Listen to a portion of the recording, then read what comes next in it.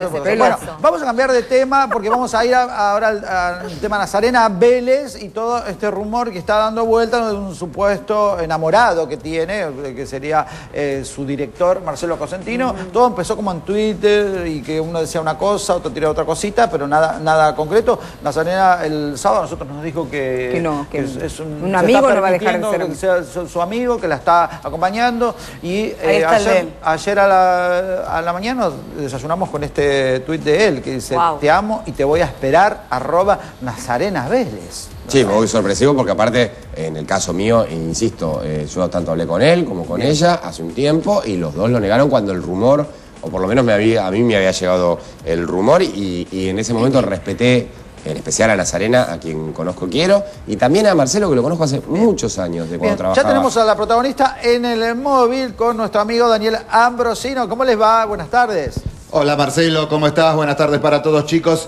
Como no podía ser de otra manera, obviamente en vivo, en Intrusos en el espectáculo, o vivo, Nazarena Vélez, hablando de todo. Fundamentalmente el descargo de ella la semana pasada cuando se empezó a dar esta información y después lo que hasta ahora nadie consiguió, que era la palabra de Nazarena, hablando sobre el tuit precisamente de Marcelo Cosentino. Sin preámbulos, Marce, te está escuchando Nazarena. Hola, amigo. ¿Cómo Hola, estás? chicos, ¿cómo están todos? Hola. Bien, justo pasa esta semana que yo estoy acá, me hubiese preferido no estar. Qué suerte, vamos, Marce. Me hubiese preferido no estar. Bueno, no sé por dónde empezar. Pregúntame todo lo que quieras, vos sabés que yo no soy de las boludas que te dicen, ay, no, de esto no te voy a hablar.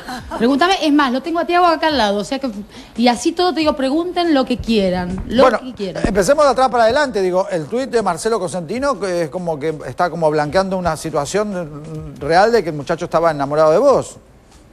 ¿Lo sabías vos? ¿Te lo dijo? Sí, a mí él me lo dijo en forma privada y me dijo que me iba a esperar todo el tiempo que sea necesario. Yo tengo una amistad con Marcelo, lo quiero mucho, lo respeto mucho, es un gran tipo, es un hombre con unos huevos bastante interesantes porque yo no sabía que se iba a animar a poner una cosa así.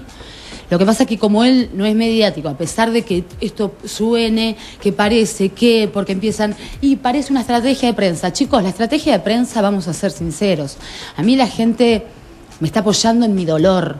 Entonces, una estrategia de prensa, decir que estoy saliendo o que él haga creer que está enamorado, es una pelotudez, porque estaría jugando en contra del espectáculo. Porque la gente fundamentalmente viene a ver una comedia divina, recontra bien escrita, pero también vienen a ver a la señora Carmen Barbieri, al señor Carlín, a todos mis compañeros y a mí. Claro. Y me esperan en la puerta con rosarios, como me pasó en la gira. Digo, entonces, una estrategia de prensa bastante estúpida. Primero y principal. Después, yo la verdad que lo felicito a Marcelo. Yo le dije, yo sé que vos no sos mediático, y me dijo, la respuesta de él fue, es la única manera de cortar que me pregunten qué me pasa con vos. Lo que me pasa es que yo estoy enamorado y te voy a esperar. Yo lo respeto, porque a mí ya me lo dijo en privado. A mí no me molesta. No me molesta en lo más mínimo. Digo, yo se lo conté a Barbie, digo, él se lo dijo a mi hermano, juega mucho su hijo con mi hijo. No me molesta en lo más mínimo. Sí me molestan las especulaciones y sí me molesta, pobre, que empiecen a decir cosas. A ver, Marcelo labura hace 24 años en el medio, primero como actor mucho más, hace poco se bajó de aquellas mujeres por dirigir Leonas, y es un director de la hostia, de Las Brujas de Salem y de Closet y de un montón de lugares, y nunca lo vieron en ningún lado, ni yo creo que lo peor que le pudo haber pasado es, pobre, enamorarse de Nazarena Vélez, porque es más, tiene fobia, espero que no se enoje con esto, pero tiene fobia a los medios, le agarra como muchos nervios. De hecho, hoy es la función de prensa de Leonas y me dijo, no voy a ir. Y yo le dije, vos no venís y sos un tarado realmente. Sos un tarado porque quisiste cortar las cosas y dejarlas claras, que me vas a esperar después de que yo hablé con Payares, después de que yo hablé con Marcela y con Marcelo Polino, después de que yo hablé en las radios, que dije mi postura, que mi capítulo con Fabián no está cerrado. Vos te arriesgás para esto, para que no te jodan más y no vas a venir a tu estreno de prensa, donde te rompiste el alma laburando y dirigiéndonos, porque el laburo que hace Carmen, el laburo que hacen mis compañeros, Araos, Chichilo, Muscari, Coqui, Carlín, las grabaciones, te dije, Carmen, que está de la hostia. Y yo, es todo producto al laburo que hizo Cosentino, a rompernos el alma y a acompañarme. Por eso creo que empezaron tan temprano los rumores. Es verdad lo que dice Adri. A mí me llamó hace un tiempo, a él también, porque ya se estaban corriendo hacía tiempo los rumores. Pero ¿qué pasa? Marcelo es un apasionado del laburo como yo. A mí, yo tengo la fortuna de estar trabajando con Javier Faroni, que yo le dije, mira, para mí es un desgarro en el alma no estar trabajando en Has Producciones y no tener mi productora, que se fue con mi marido y con las deudas que yo tengo. Yo necesito producir, y me dijo, todo lo artístico es tuyo. Entonces yo, consensuando todo con Carmen por el respeto y por la artista de la hostia que es, pude armar todo, desde el vestuario con Pablo Bataglia, la escenografía, y él me acompañó a todos lados porque me decía, mirá, Nazarena, con respeto, ¿viste? Me lo decía, esto me parece que le corresponde al director, la puesta de luces es mía. No, pero yo quiero hacer con Muscari porque me parece que estas luces tienen que ir así.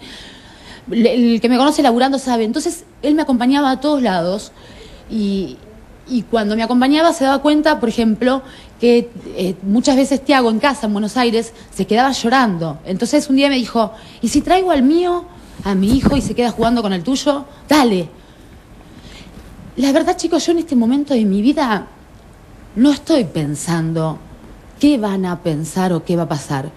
Yo, cuando decidí bajarme de Carlos Paz en noviembre, en cuanto me podía comer un juicio tremendo, porque me explicaba Bernardo Becar Varela, me dijo, vos no te podés bajar de Carlos Paz, porque vos, el contrato no está firmado por Has Producciones, está firmado por Nazarena Vélez. Entonces, si vos te bajás de Carlos Paz, el negro Cava, que es el dueño de la sala, te hace un juicio lucro cesante, contando lo que se ganó con los primeros Grimaldi y con los segundos. Solo en el primer verano de Grimaldi se facturaron 18 millones, que obviamente que hay que sacar lo que es el teatro, lo que hay que el 50% de artística, porque yo soy un animal, y con Fabián y apostábamos a darle todos los artistas, porque yo lo que quería era posicionarme como productora. No me importaba ganar como productora, yo como productora no gané un peso, pero me interesaba eso. Pero el negro Cava, tranquilamente, con ese dinero más lo que se facturó el segundo año, me podría haber hecho un juicio tremendo, chicos, tremendo. Y como es una persona de bien,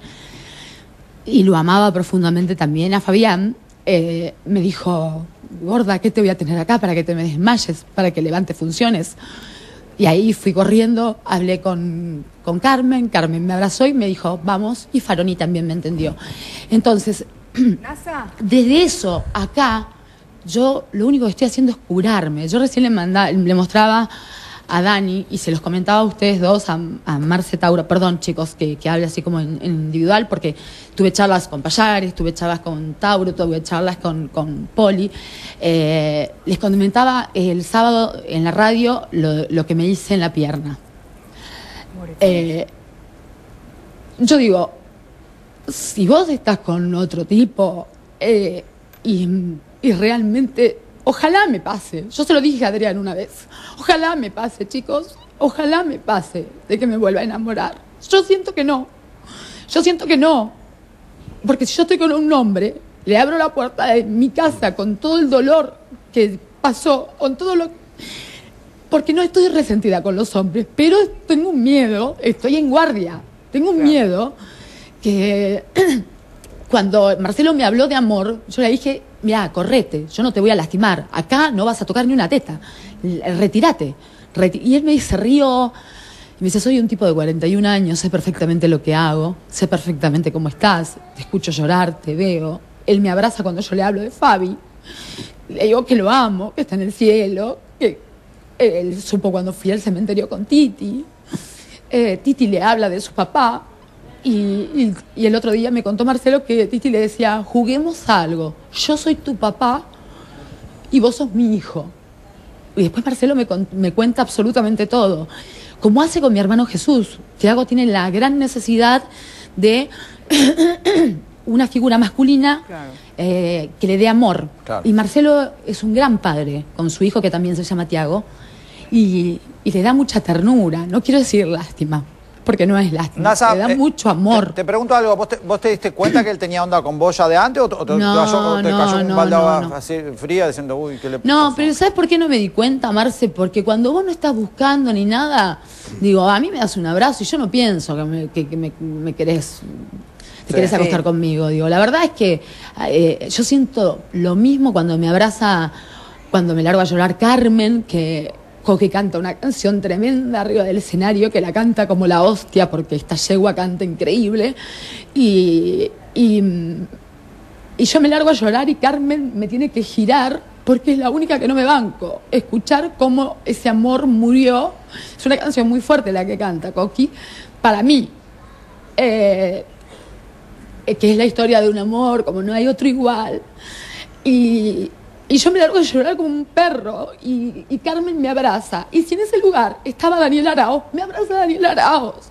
Y si en ese lugar está Chichilo, me abraza Chichilo. Y como pasó cuando terminamos la primera función, que yo me desvanecí, pero se ve que de tanta adrenalina que tenía y me quedé abrazada con mi hijo.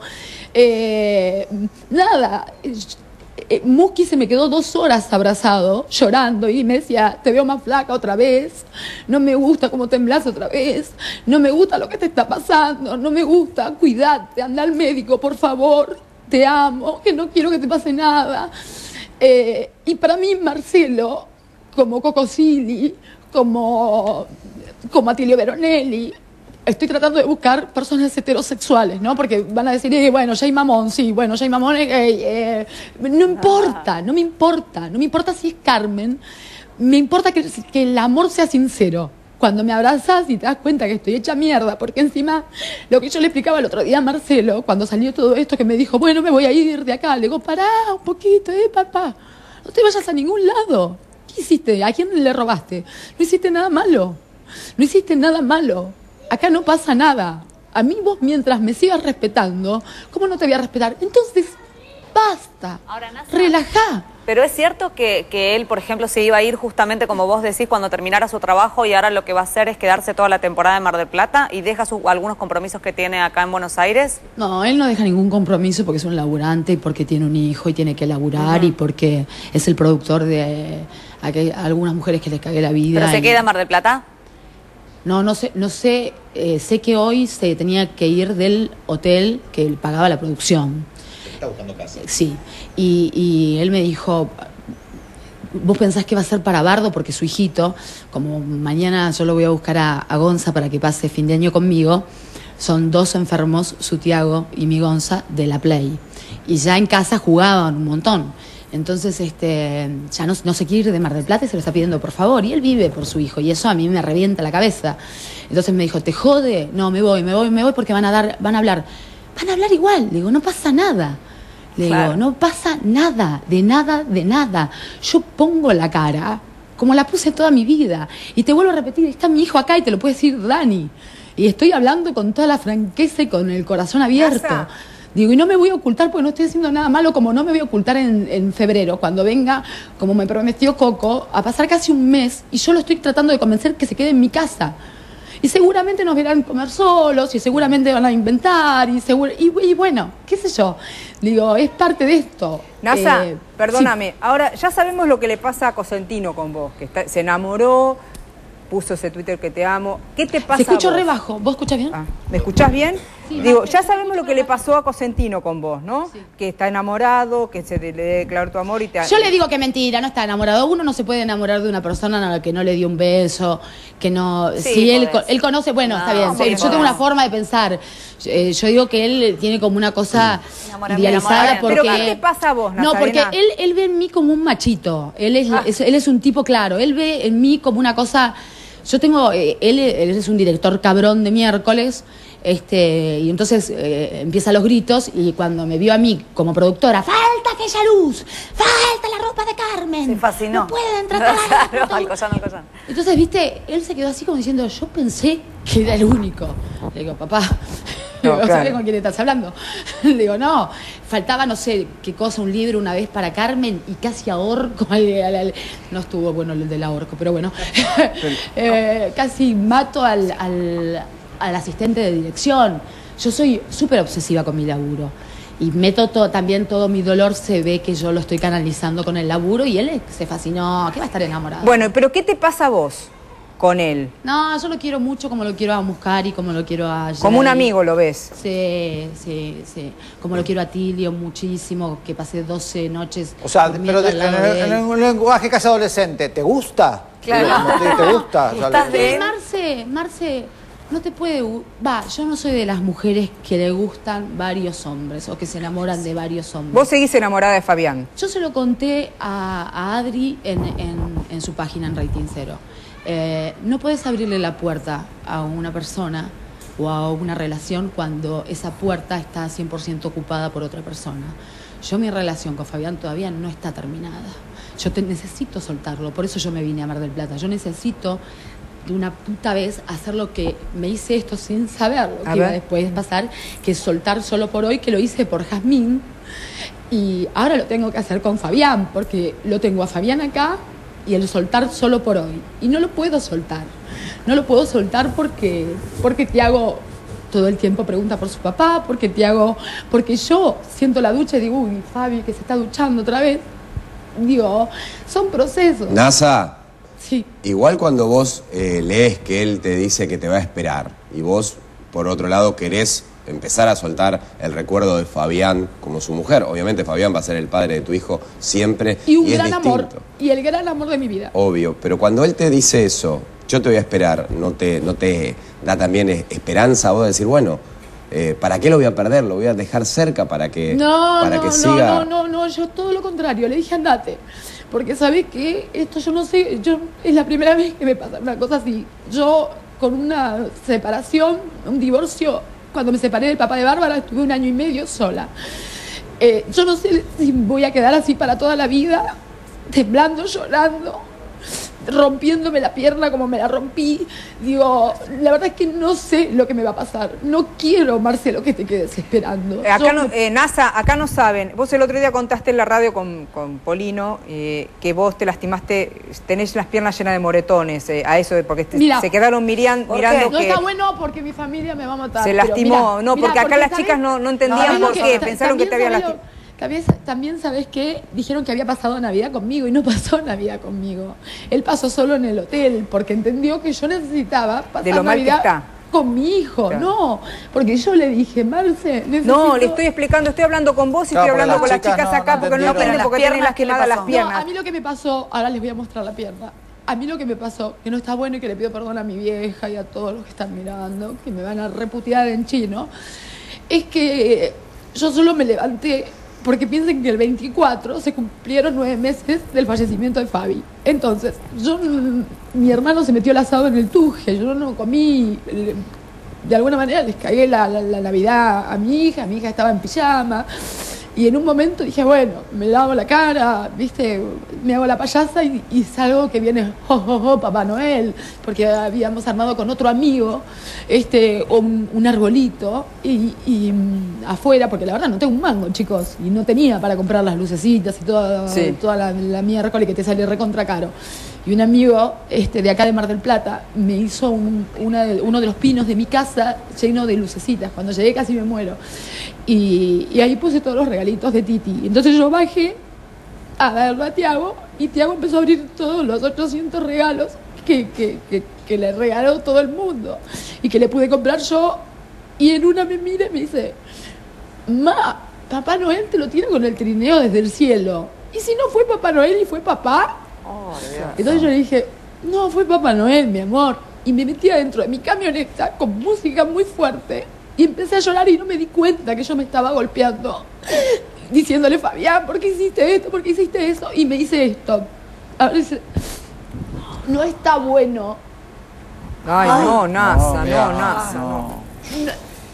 Digo, es muy fuerte el dolor de ver a un hijo sufrir, chicos. Sí. Ya no les estoy hablando de mí.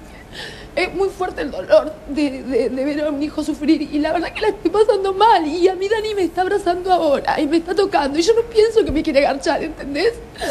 Entonces, eso es lo que me pasa y no me voy porque a mí Coco me dijo, te tenés que ir a Mar del Plata. Yo a Coco lo escucho mucho y lo quiero mucho, como te quiero a vos, Marce, como quiero a pocas personas del medio, pero que sé que me hablan desde el corazón.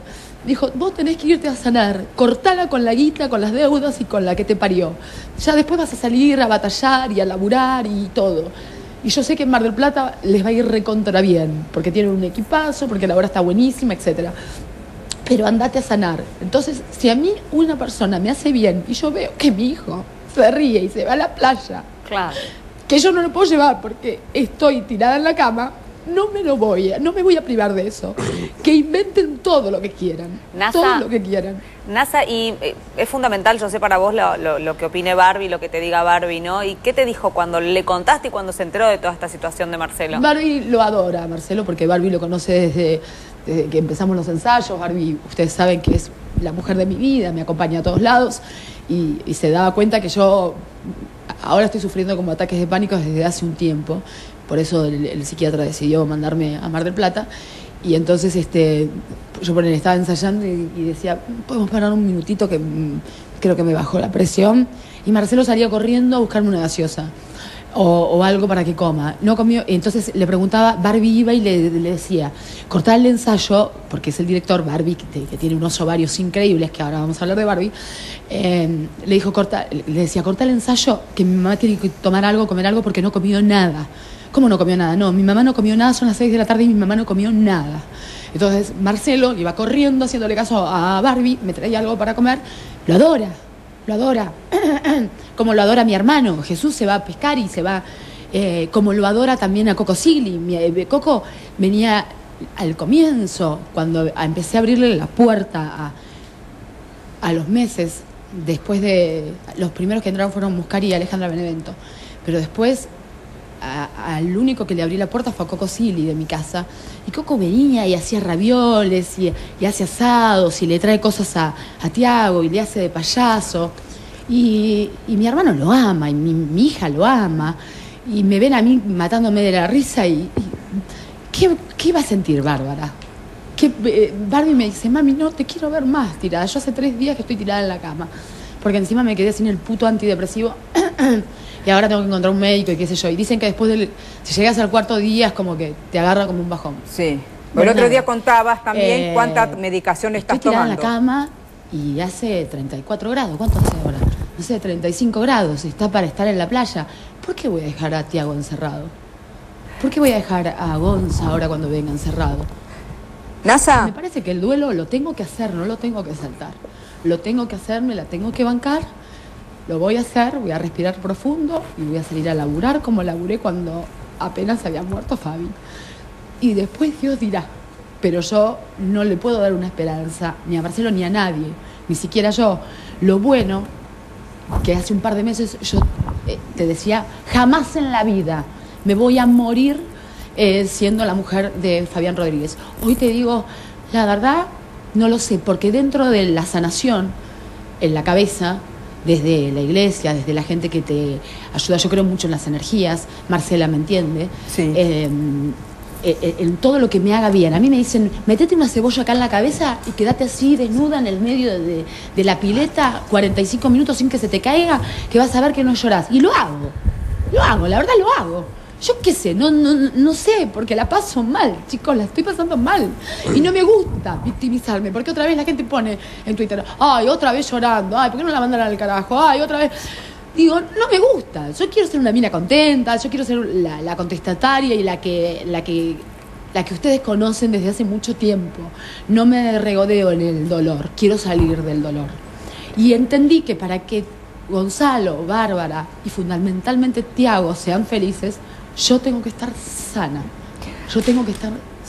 Nasa. Sí, eso obvio, por supuesto. Ahora, Nasa, te hago una pregunta. Todas las personas o las situaciones que me hacen bien estén cerca mías. Por eso yo lo del reloj, ¿es verdad? ¿Te regaló un reloj, Gucci? No le da la edad, pero No me es escucha. como si fuera una mamá.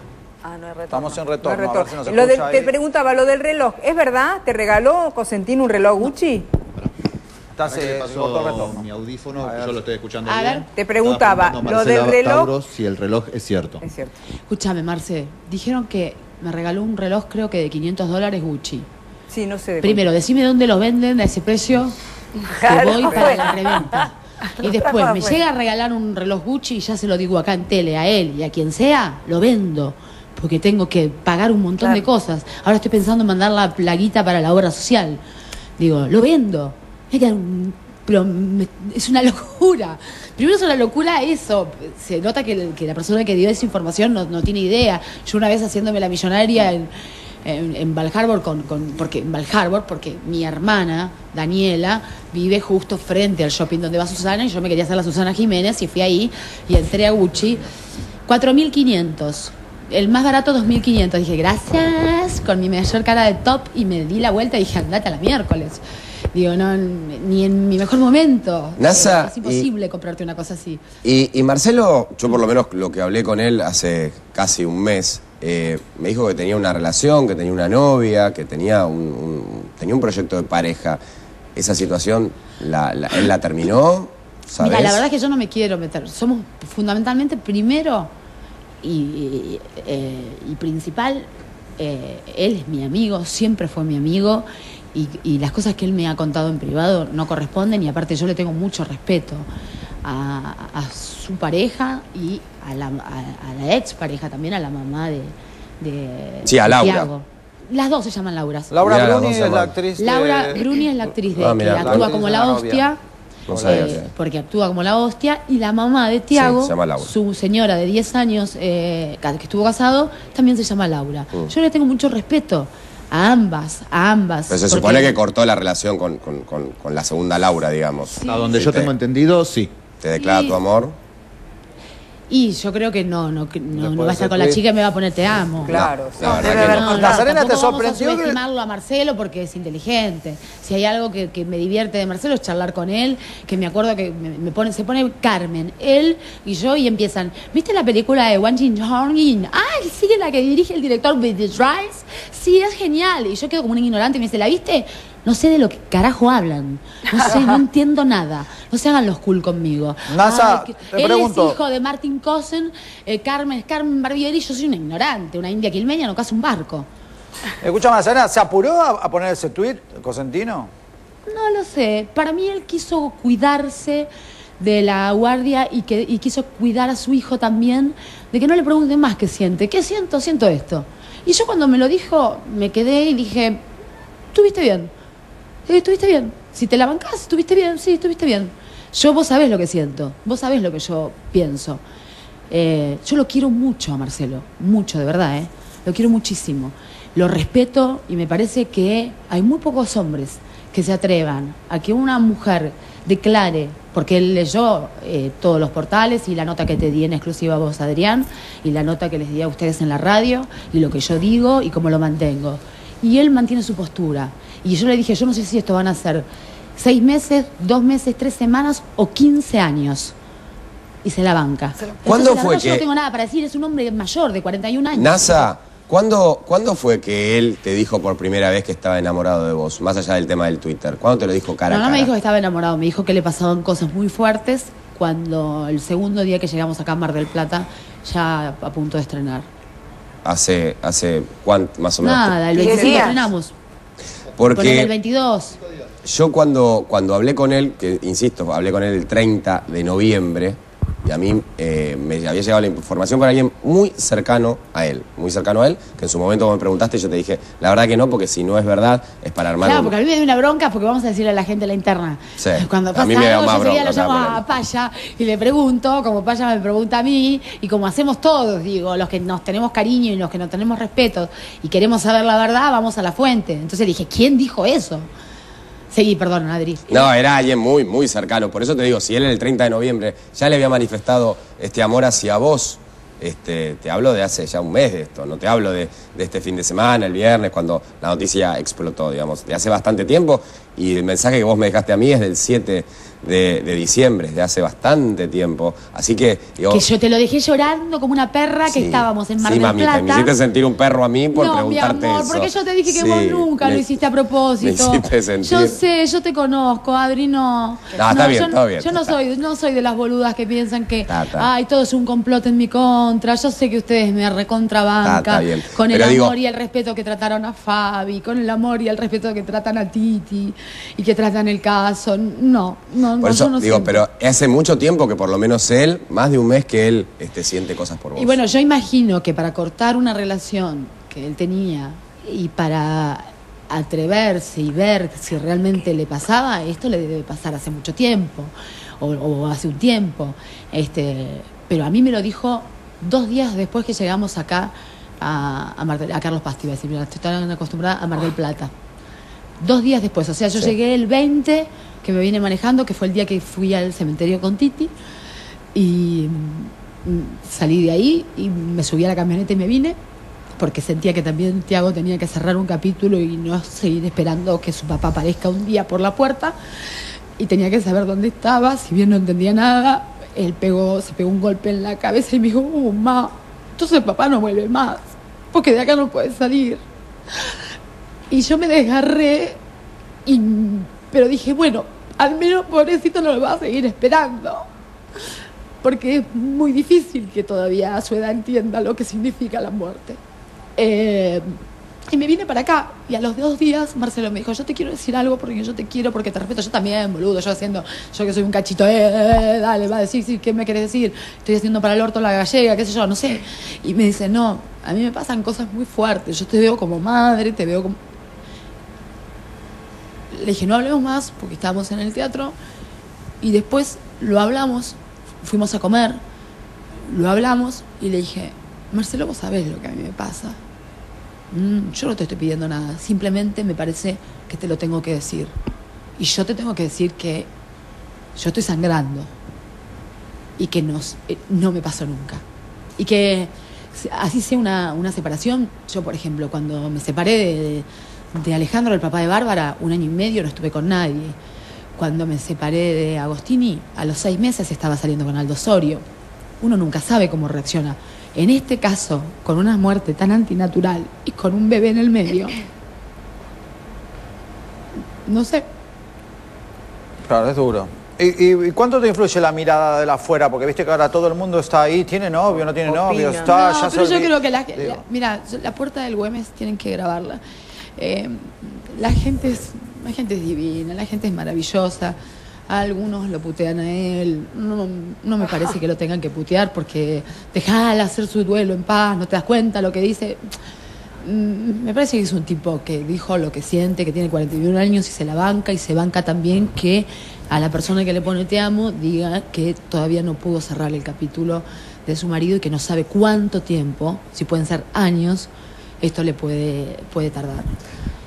Ahora, Nasa, pero vos, digo, tal vez muy internamente o en terapia o tus amigos o la gente que te quiere, digo, no te dice que, digamos, es como te decía un poco, como decía un poco Adriana hace un ratito, ¿no? Vos sos una mina joven, es terrible lo que te pasó, todos estamos de acuerdo en eso, le digo, pero cerrarte, digamos, y me parece que te mereces una nueva oportunidad en el amor y no dejar pasar tal vez a un tipo, no te digo en este momento y te entiendo, pero no dejar pasar a un tipo que te quiere y te está demostrando que te quiere bien, digo, sea él o también hay otros nombres. Lo sé, se la banca, le juro que tiene fobia de verdad, toma medicación.